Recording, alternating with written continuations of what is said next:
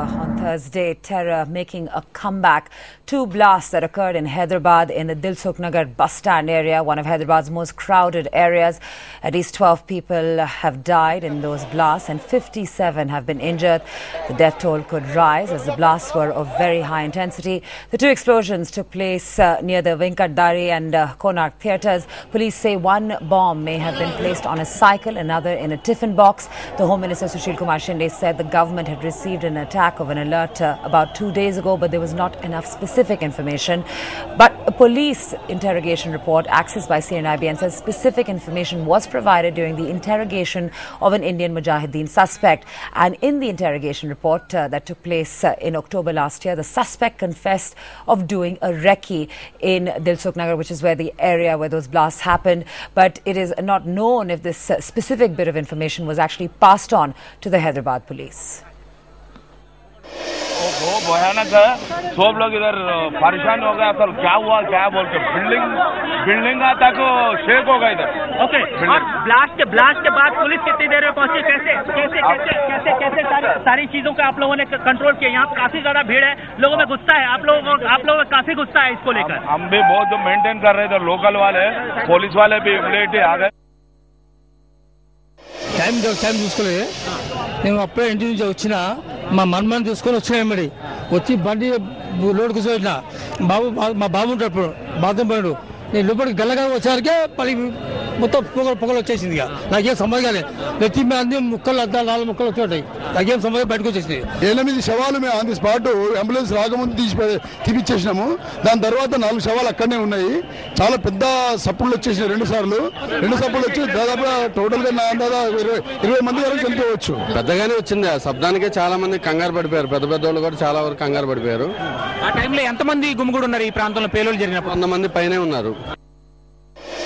12 dead and more than 50 injured, and that death toll is expected to rise given the fact that this area is considered one of the crowded centers of Hyderabad.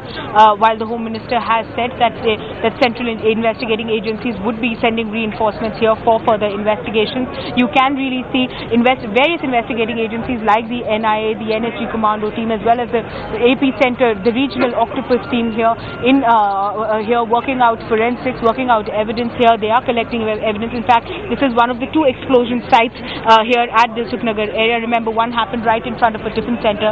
The other was near a theatre. Blood splatter still here on the road. A grim reminder of what really happened.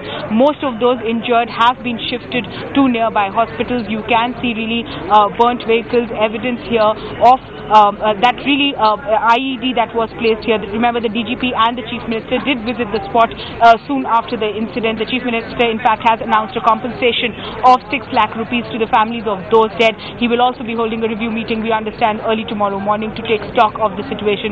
But definitely, with most of the families now there at various hospitals, it remains a grim reminder of how Hyderabad remains a soft target for terrorism.